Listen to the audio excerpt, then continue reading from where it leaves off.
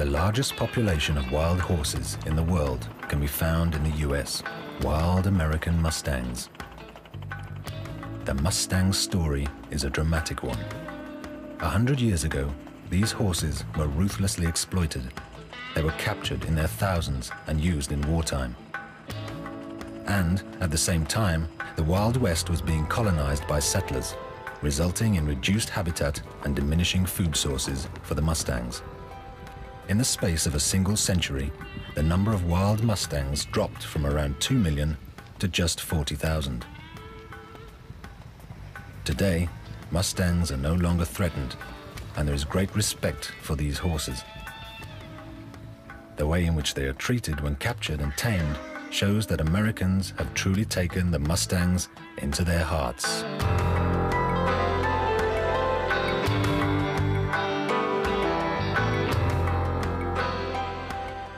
Wild Mustangs live mainly in the western states, particularly in the state of Nevada.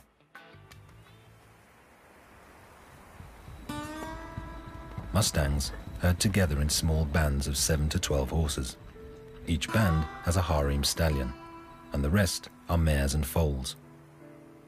The stallion is almost always at a slight distance from his harem, keeping a watchful eye out for rival stallions. But although the stallion is the leader of the herd, the lead mare always goes first, and the others all follow. There are often bands of young stallions close to the herd. They have not yet established a harem of their own, and group together in what are known as bachelor bands. These groups stay close to the herd, waiting for an opportunity to run off with some of the leading stallion's mares. No luck this time, and they slope off.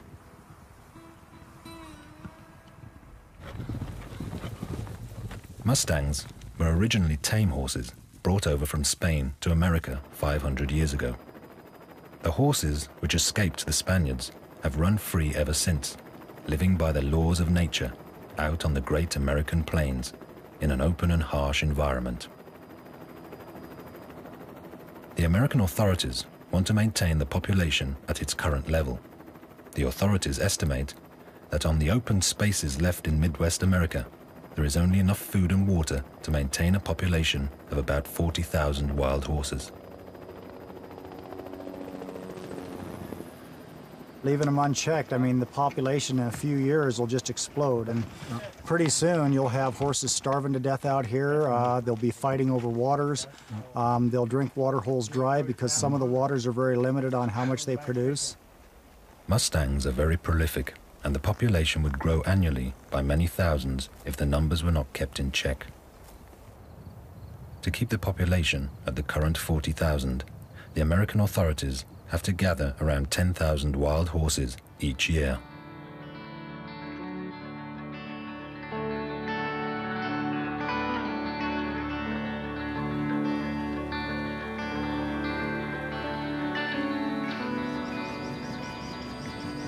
A work team is getting ready to start the gather. They are wranglers, not cowboys. To them, cowboy is a derogatory word. They work for the American authority known as BLM, Bureau of Land Management. Mustangs are completely protected and may only be captured by the BLM. They may not be hunted nor caught for commercial purposes. Do we want to go take a quick look? Oh, and see yeah, if we that, can go look. No, I mean right at this and see. Yeah. He's in trap side. And that's where all those horses right were here. sitting, was right in here. Right, and that's where I No panic. Okay, everything's ready. Relax, That bit relax, here. Bob, we'll take care of you. Okay.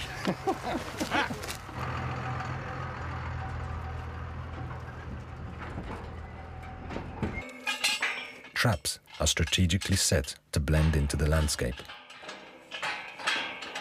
We try not to interfere with the animals on the range any more than we have to. And so pretty much what that amounts to is we go out and monitor the herds, evaluate their habitat, evaluate the animal's health, and then when we have an identified need where maybe the rangeland's in poor condition or the animals are not responding well, then we'll conduct a removal.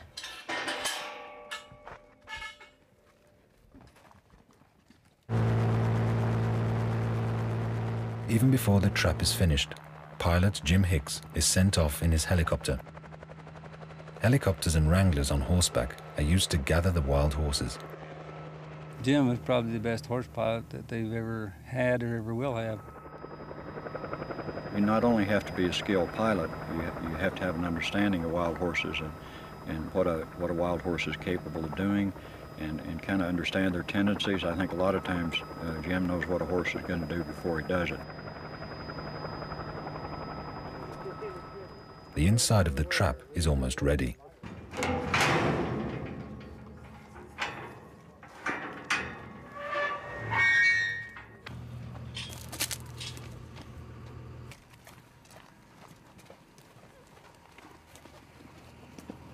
Large rolls of burlap are erected as a fence to guide the horses into the trap.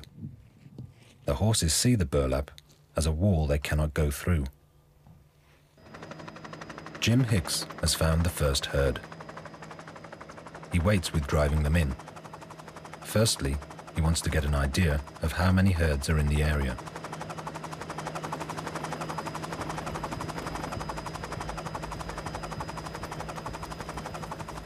He drives several herds together before leading them back to the corral.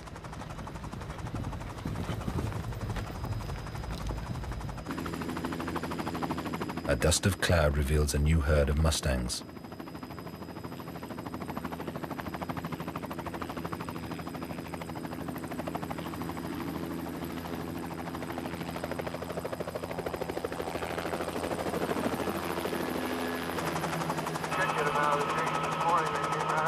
He's almost 20 kilometers from the trap and now sends a message back that he is beginning to drive the horses in.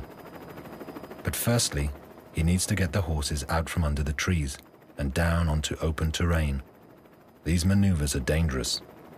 Jim has crashed several times when his rotor blades came too close to the treetops, but up to now, he has escaped unharmed.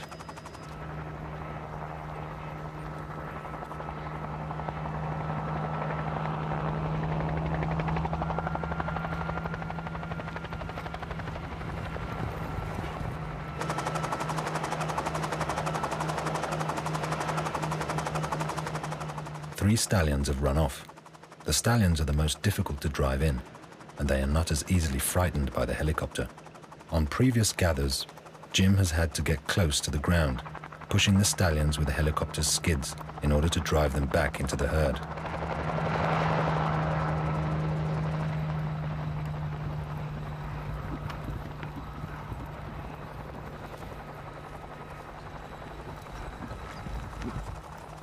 We always have radio contact with the helicopter, and we're continually talking back and forth about what obstacles he's coming to, what we need to do.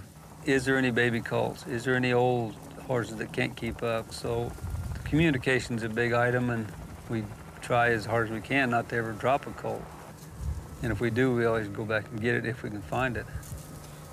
Out on the open plain, Jim Hicks is careful not to drive the horses on too hard, so that foals and older individuals don't get left behind. When the herd approaches the trap, there are more problems with the stallions. They run off to all sides, and Jim Hicks has to ask the wranglers for help.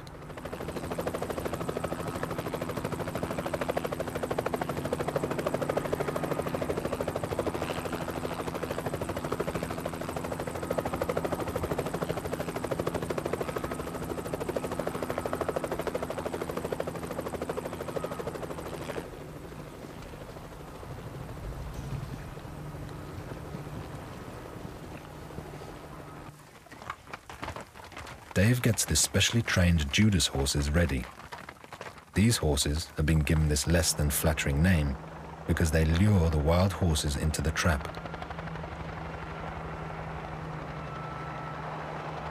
Once we get the horses down to the mouth of the trap, a Judas horse or a Prada horse is turned loose. This is a horse that's trained to go to the trap, and horses, you know, are herd animals or following animals. And once this Prada horse is turned loose, and the wild horses will follow it on into the trap, and then the wranglers come in behind and close the gate.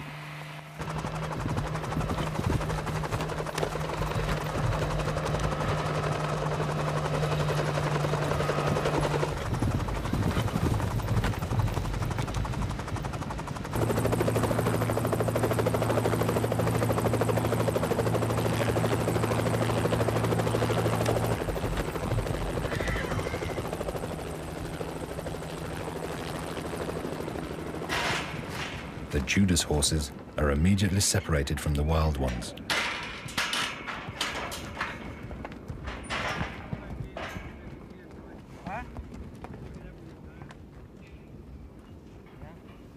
They do settle down pretty quick if you don't stir them. And we've learned over the years to not handle any of them on horseback. A wild horse is scared to death of somebody on horseback. And I think it comes from something on their back. They relate it to a lion or something jumping on their back. You take a helicopter, he was probably out there, what, 45 minutes? Yeah, and then they're here. They're here, it's all over. Yeah. You sort them, it's done with, and they haven't wore their feet to nothing. Amongst the captured horses is a rarity, an albino horse. But it is over 10 years old and will be released again. Some of these stallions, they absolutely hate each other, and I've seen them where they fight coming into the wings at the end of the trap, fighting going onto the trailer. They fight in the trailer, and then we turn them into the stallion pen, and they fight there until we ship. They fight on the they fight on the truck when we ship them to Palomino Valley. They're really mean. They are. They can kill a mare. They can kill a colt real easily. We separate them here for the same reason, so they don't get killed inside the pen here.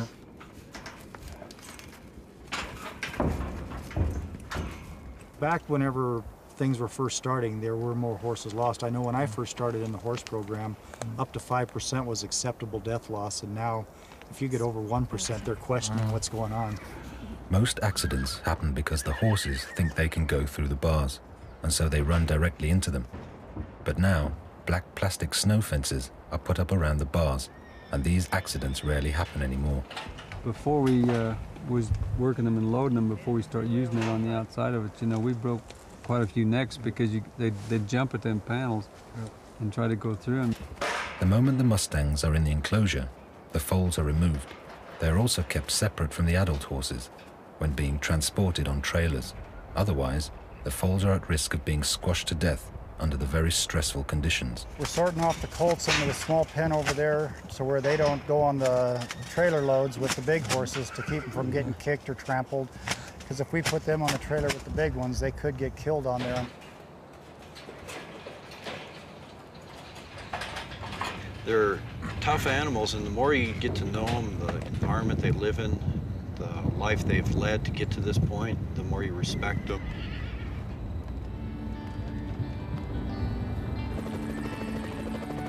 The gathers continue until late afternoon. Jim Hicks makes 4 more runs and brings in over 120 horses that day.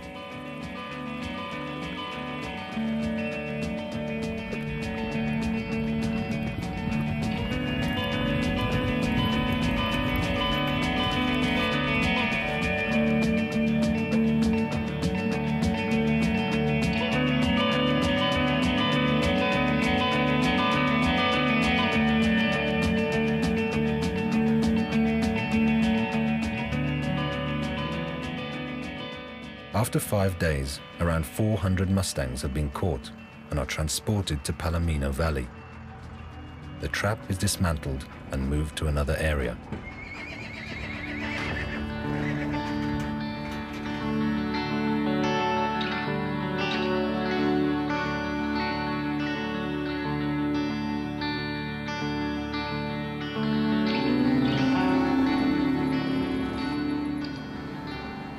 Palomino Valley is the American authorities' central reception area for captured Mustangs.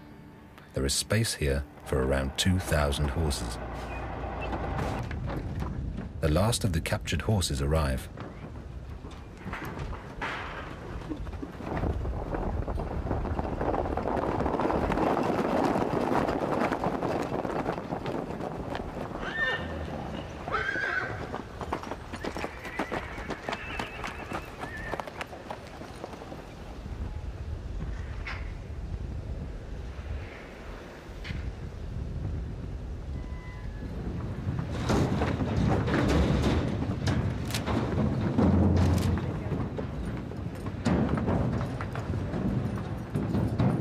Typically when the wild horses come in off the range from a gather operation, the very first thing they'll do is we'll run them through our squeeze chutes and let the veterinarian take a look at them to make sure if they have any physical injuries or if they have anything that requires immediate attention, then he could administer to them. And then after that, what they'll do is give them the normal range of vaccines for a domestic horse. And then we also give each horse an individual identification number. That's that freeze mark that you'll see on their neck. Each animal is individually identified. It'll tell the age of the horse, and that's tied to another code that we assign to the animal called a signalment key, which is based on the sex of the animal, the coloration of it, face whorls, and that way through our computer system we can track each individual animal. Once it receives its freeze mark and its vaccinations, we turn it out into these pens. And we'll keep it for at least 30 days so that it could get its booster vaccinations.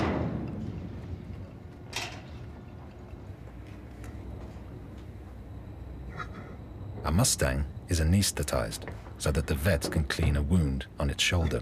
So we've given him the anesthetic now. The anesthetic takes 10 seconds to work.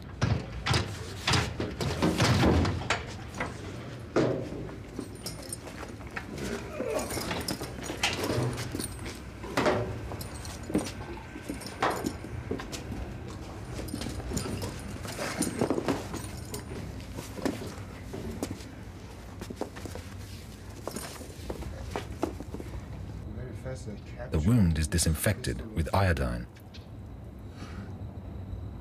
And then you're in trouble unless you should. Better than small animal surgery. The vet lances the wound and presses out the pus.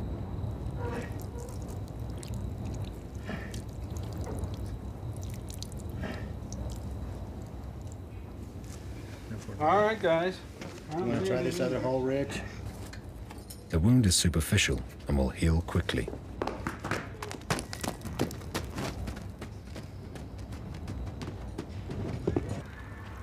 The health of the Mustangs is good. Amongst the 400 horses gathered, not one is lame. The horses possess what vets call clean legs, no bulging at the joints, and strong and healthy hooves. You could ride them for weeks and weeks and never shoe them because they have perfect hard feet. You take a saddle horse, keep him in the corral for 10 years and shoe him every 6 weeks. What do? You halfway destroy their feet. You do, yes. You destroy their ability to pump blood to their feet. When you wear your feet down, like these are, then you have terrific, healthy feet. Actually, to shoe a horse, you should shoe him for 6 weeks and then trim him down and turn him out for a month. 6 weeks, 2 months, that's the limit. And then they should be barefooted for a while. So a wild horse has got terrific feet. But the reason they are is because no man don't mess with them.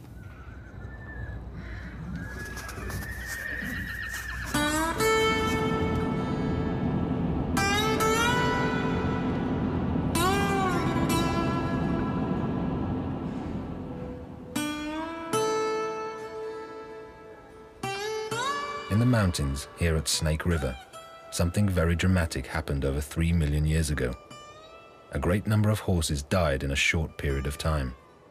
What we're currently thinking is that it was a drought and that a shallow river was drying up. And horses are very, very much dependent on a water source. So eventually you're going to have the animals dying out, and you can imagine the bottom of this dried up river covered with dead horses. This mass death has left the area around Snake River with one of the largest collections of horse fossils in the world.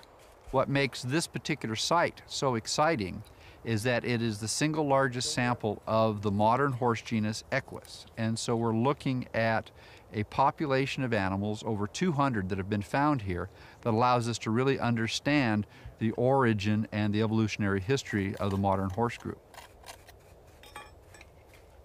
The fossils are embedded in hard rock and are impossible to remove on site. So blocks of rock containing the fossils are transported to laboratories, and here paleontologists work to free the fossils from the rock.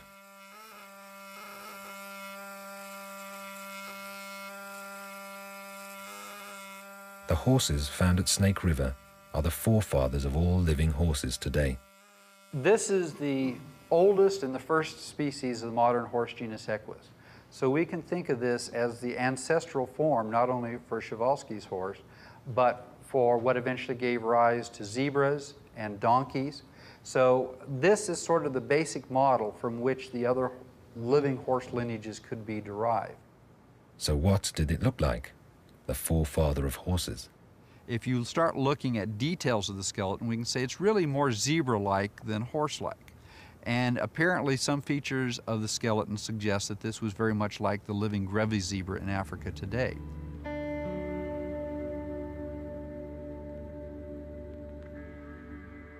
It's on the North American continent that the horse originated, a process which has taken 55 million years.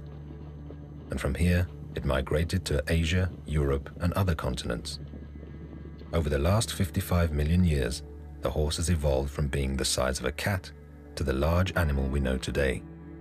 The horse became larger and heavier, and at some point in its history, it had to adapt so that it was able to run. As grasslands develop, the forests break up, we see a lot of this adaptation for running probably related to open country. There's no place to hide from predators. If you look at this horse here, he's already down to one toe, like the modern horse. And this is part of the long evolutionary history of horses becoming adapted for running, which includes reducing the number of their toes. 10,000 years ago, the horse totally disappeared from the North American continent. 10,000 years ago, Equus disappeared here in North America at the end of the Ice Age, along with mammoths, mastodons, camels, and other large herbivores. And one of the great mysteries is why here in North America, a group of animals like the horse that was so successful for so many millions of years disappeared, and yet it was able to survive in Eurasia. American Mustangs only descend indirectly from their original American ancestors. And this was through the horses which migrated to Asia and on to Europe 2 million years ago, only to return to the North American continent with the help of man 500 years ago. The horse returned home to its place of origin.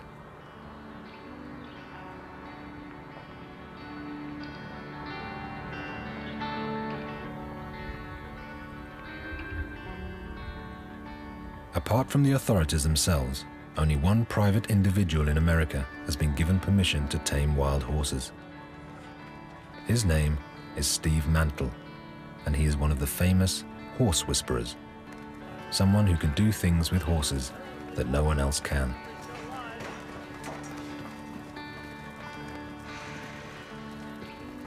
The newly captured horses are sorted. Stallions over a certain age are removed. They are not suitable for riding because it would be impossible to tame them completely.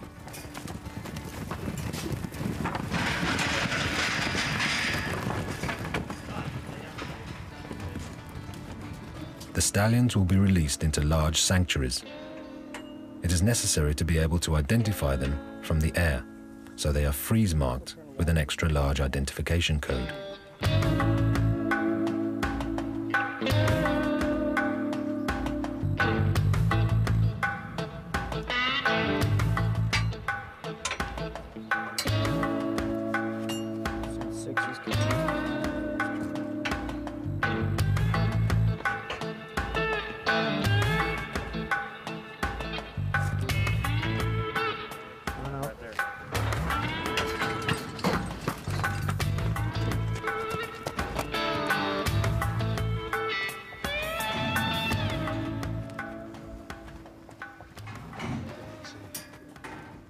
Good horsemanship to me would be someone who is willing to learn new things, that has no ego involved. They're out there for the horse.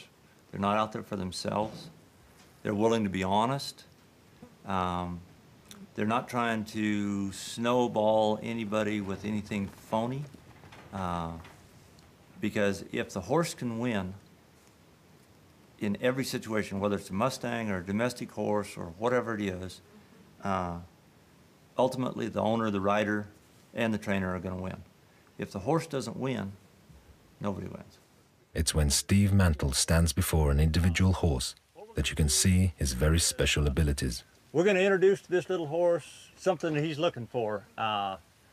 He's in here all by himself. And the natural thing for him to do is be with a herd of horses. That's where he's the safest. So we're going to try to take the place of the herd in his mind and teach him that when he's with us, that's a good thing, and when he's away from us, it's a bad thing. And he's gonna learn to start coming with us and being with me here just pretty quick, because he's already looking for somebody. That's why he's doing all this pacing and working around here. Now he's come to this gate right here because that's where he came in. So that's where he wants to go right back out. These wild horses naturally zero in on things like that. So we're going to strengthen the right side of the horse first, build the right eye strong, and drive him. Now, to drive a horse, you got to do it from the hips. You can't do it from the ribs or the shoulder. So we're just going to keep driving him around here, and then we're going to offer him a chance to come back. It's starting to sink in really quick. Now we lost his attention, now we got it back. See how we got both ears right here? Now we lost it, now we got it back. Lost it, now we got it back. Once you get this here, your training process is starting to really build quick.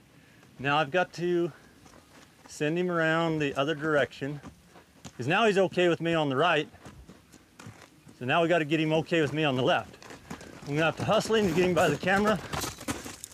Now I'm gonna hustle him again and let him coast. Oh, he's already wanting.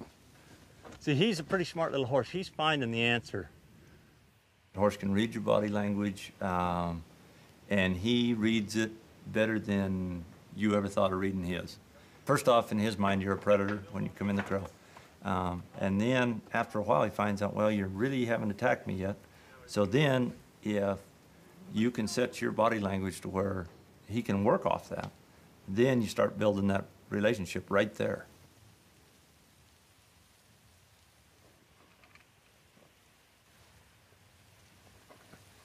Now, believe it or not, this horse has never been worked. He's been run through the chute, castrated, and branded, and that's it. But like I say, now see, he's having a hard time staying here, so we're going to put some pressure and get him hooked back on. Now we're going to come again and get another adjustment there. That's better.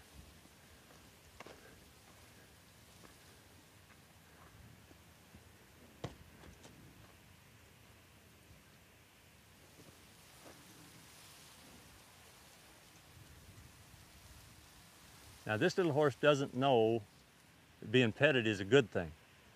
So you have to teach him that it's a good thing.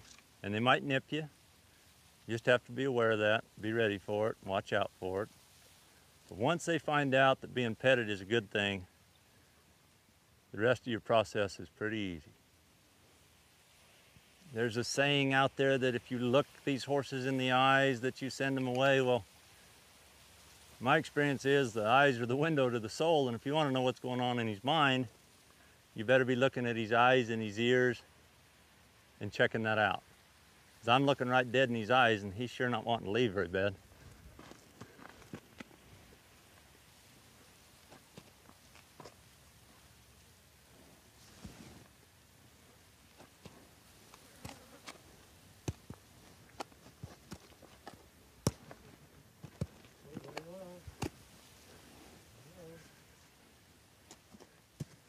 Now, I don't know what we've been at, a half hour, 45 minutes maybe? Yeah, and that is quick. Yeah, and we've got a 2-year-old wild Mustang that is really, at this point right here, not a whole lot different than a domestic 2-year-old that's been run out on the range.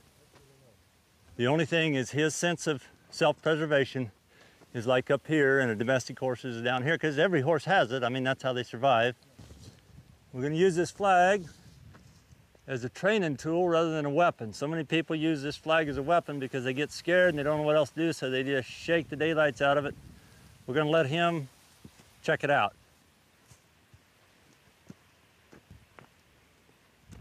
This represents your head, your hat, your shoulders. And if the wind blows your hat off and it comes floating down to the ground, it's going to bother him if you haven't taken this away. Now, if you're out riding this horse someplace and a plastic sack blows by, I see that front foot come off the ground right there. He had to, natural. I mean, he couldn't help it. But pretty quick, he'll just stand here and this will go floating by and he won't even look at it. Okay, now he's set himself up for us to see if we can't teach him something. We're just gonna put enough pressure there that he just made the turn right there. And now he is just so tickled. He knows he did something. He don't know what he did, but he did something. And it turned out to be pretty good because he was really troubled with that rope around behind him. He worked himself out of it. And there was no more pressure. And then now we're in here and we're going to give him just a little bit of reward. Let the horse learn that he can work off the pressure and he can find release and relief when he comes off that pressure. If the pressure's never released, he has no incentive to come off of it. But if it is, he'll start out to where they're resisting it, then pretty quick they're accepting it, and then they'll be turning so light and handling so nice because they're craving it. I mean, it's like, oh yeah, I can do this. And they want to do it. If he wants to go on by, that's fine, because what we're going to teach him is by going on by, he's going to get into pressure. But if he stops right where you are, there's no pressure.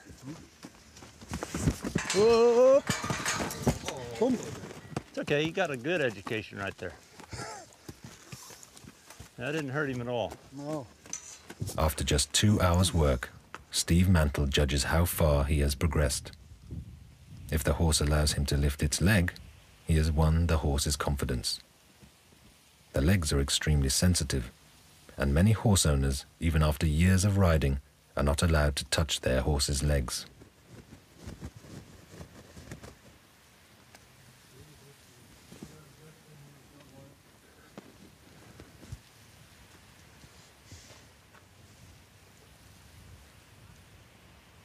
I usually get this right here first or second day.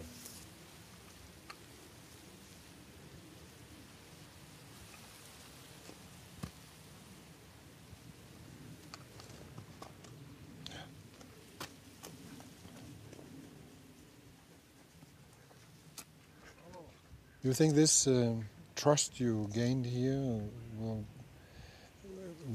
the horse give that to another person, or do you step very much back if there's another person coming in? You want to try me out?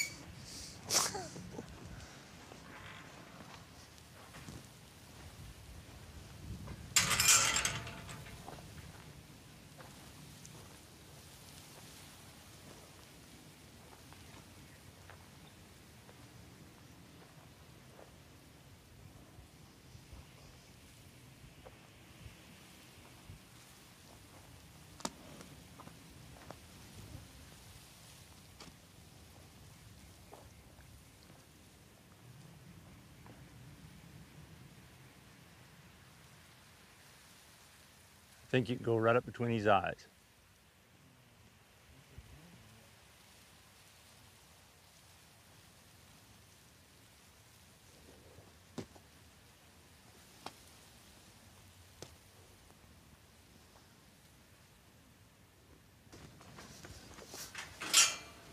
After you, sir.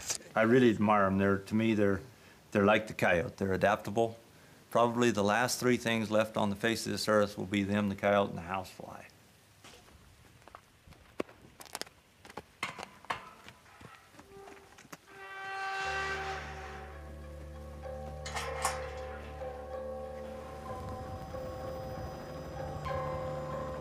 The free life of the Mustangs has forced them to survive on nature's terms. This has made them strong and healthy.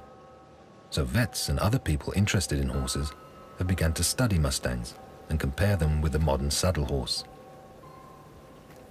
A lot of veterinarians have studied them to see why wild horses don't get navicular and all this. Too much the concept today is every horse has got to have a halter on him and it's got to have shoes on it. Well, if you keep shoes on it 12 months out of the year, in term, over the years, you will shorten his lifespan of his feet by 50% at least. Joint and bone disease are some of the most common ailments among modern saddle horses. These diseases often develop into chronic conditions, making the horse lame and therefore useless as a saddle horse. This often ends with the animal being put down. Mustangs and modern saddle horses are both descendants of Spanish horses, from the time when Spain was the motherland of horse breeding. They are related both in terms of race and build, but while Mustangs have roamed free for the past 500 years, the evolution of the modern saddle horse has been controlled by man. All the horses that we breed today came out of stock that look just like this. It's just that people bred for what they preferred, be it long legs or a certain face or a certain head shape. Mustangs weigh around 400 kilos and are fast and very athletic. Modern saddle horses, on the other hand, are bred as large, heavy animals of about 700 to 800 kilos, but they have retained the angled leg joints characteristic of a horse weighing only 400 kilos. This gives saddle horses a certain suppleness and speed, but when a horse weighs 800 kilos, its legs cannot take the strain for long. The legs wear out and develop joint disorders. Mother Nature, I think, is a better breeder than we are. Those animals with those conformation faults that have the potential to compromise the breed usually do not have the opportunity to reproduce, and hence those components are eliminated from the breed, whereas we have the ability to breed anything. And despite the fact that we know we have potential problems that will be passed on genetically, we'll continue to breed those, either due to greed or misplaced affection or other issues.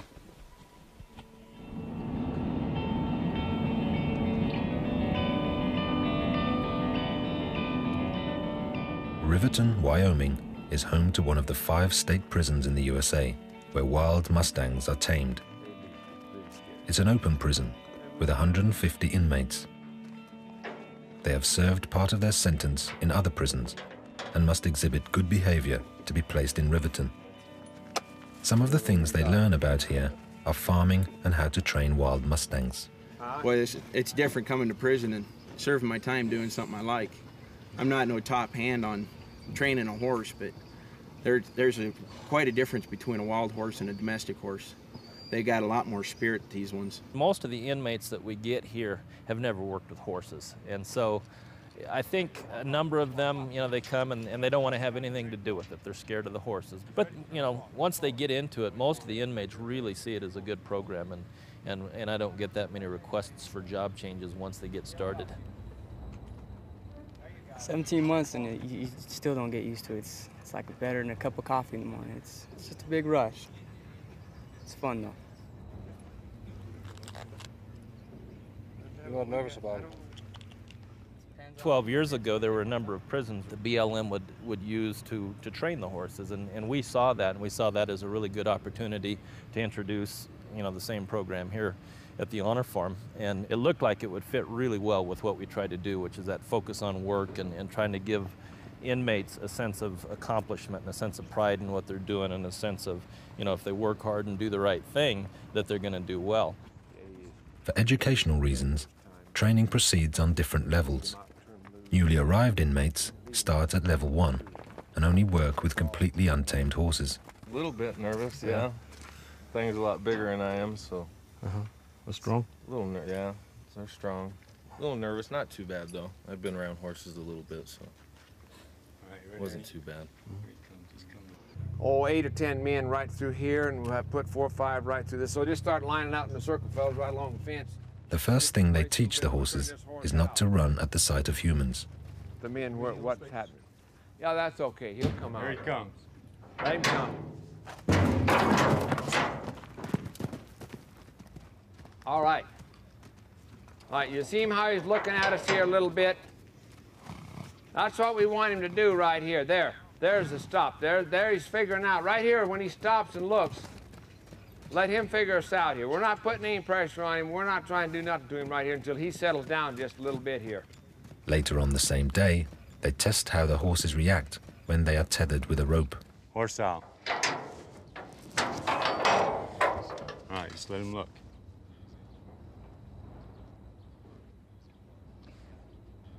This is what we like right here. If we can get that horse looking, there's the first step of leading right there. See there? And you see the boys hadn't even pulled the rope there. So that tells us right there that horse is willing to do what we want him to do. This is a nice horse right here.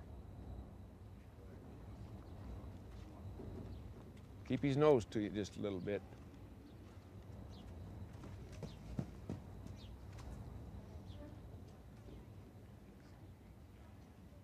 Now, Brown, if you get up to his nose, just rub his nose a little bit and then just slide your hand back over that. There. Now just turn away and walk away there just a little bit. There you go. Come on down your rope a little bit. Now stop right there, Brown. Next time, walk up to him there and rub his nose a little bit and just turn your head and just kind of back up that rope a little faster than that. Don't be afraid. Don't think he's going to do nothing. There. Now, there you go. Yeah, just move right on back there kind of fast. There. That's good. But not all horses give in so easily. There's the start.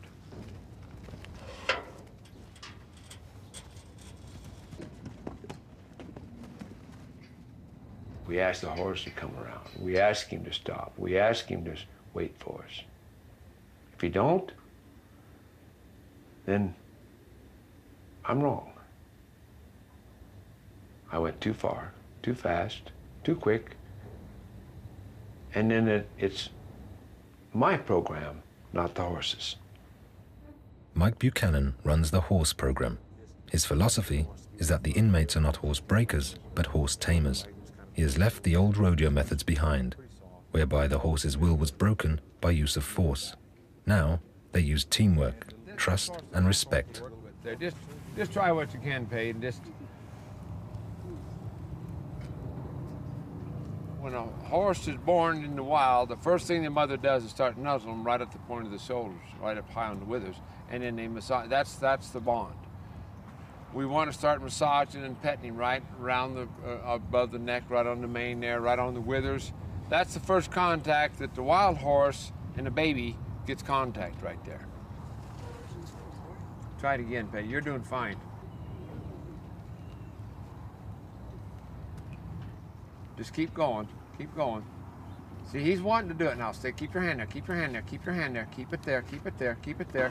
That's okay, there, that's better, that's better. That's better. Back, he ain't sure about that at all. For the first time in their lives, the horses are bridled and must slowly become accustomed to wearing a saddle.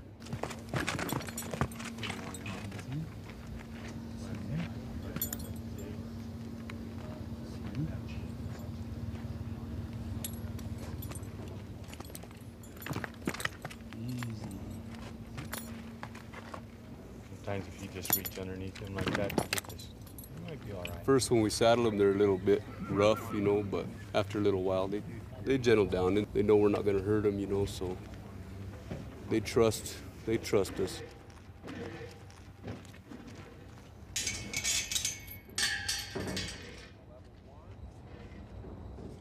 We teach it a few little things here before we even get on. If we tie up a right rein or a left rein and walk off with its head turned, the horse will understand right and left. And then what we look for here is a crossover. The left hind foot will cross over the right hind foot. The reason why that's important is because if you was on top of that and the horse decided to do something wild, we can pull on the rein, we can bump it with the left side, and it will unlock itself. Instead of buck, run off, it will unlock and cross over. There. And now hold his head just like that. That's really important right here. That just don't pull it. Just don't pull it. That's all. After a month of intensive training, the horse is calm and confident around people. Now is when it will become clear if the training has been a success.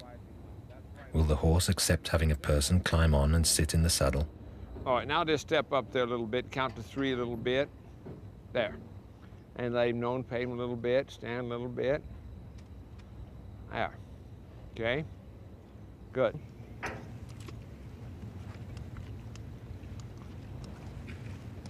Now, if you want to just stay right there, we'll turn this horse loose and then we'll see what happens. He don't know that he's untied, so we kick the inside leg, relax a little bit there. There we go. There we go. There we go. Kick that inside leg, just there you are. Relax, relax. Give him just a little head. Just let him have his head just a little bit. In 8 days, I kill my number, and I'm going to go to Alaska and hopefully work in some riding stables. A lot of the programs really didn't help me, but the horse program, it's a life changer. I mean, it doesn't have to be about money or girls or drugs or anything. That if I'm happy with myself and who I am, then I can make it. And that's why I want to continue working in horses. The inmates really form a bond with the horses. You'll even see in the auctions when the horses are being offered for public sale that as they're leaving, you know, the inmates will express a little emotion, maybe even see a tear from time to time. So yeah, the bond is pretty tight between the horses and the inmates. Let's do that one more time. Around over here by this pond, and then just stop over there and look over your shoulder. Give them the right signal, turn and go the other way just a little bit. Okay? That's good. Now just turn around and go the other way, follow just a little bit. Always stop your horse. Make him stop and turn, look over your shoulder, Billy, and just turn over and look around. Just come on right on back. That's good enough. All right. All right. That's good, fellas. That's good.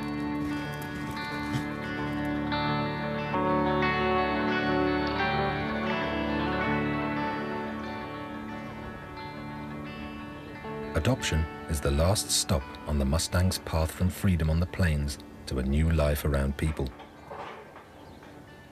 The trained Mustangs are sold at auction, although it is called adoption because of the stringent restrictions regarding their sale. People must apply to become approved as adoptees and are obligated to give the horse a good life. The authorities constantly check that people live up to these obligations. If during the first year it becomes evidence that a horse is suffering from neglect, the authorities can take it back. Adopting a Mustang has become very desirable, especially the rare Mustangs with Spanish blood in their veins, which are sold for large sums of money. It was a real surprise for us when we came in on Monday morning and heard that we had a wild horse adopt for $19,000. We have a lot of horses adopt in the $1,000 to $2,000 range, special animals, especially those that have been trained through the correctional facilities. But $19,000 was unique, and I hope we could see that again someday. Experienced horse owners brave enough to adopt an untamed horse can acquire a pure Mustang for an administration fee of only $125. Horses that are too old to be tamed or adopted are not put down, but released into large grassy sanctuaries in Oklahoma and Kansas, where they live until they die a natural death. The wild horse is a symbol of the West and the frontier movement, and it will always be that way. A living legend lives on in freedom, unhindered except for man's regulation of the population. Mustangs have more than ever become a symbol of wild, unspoiled nature.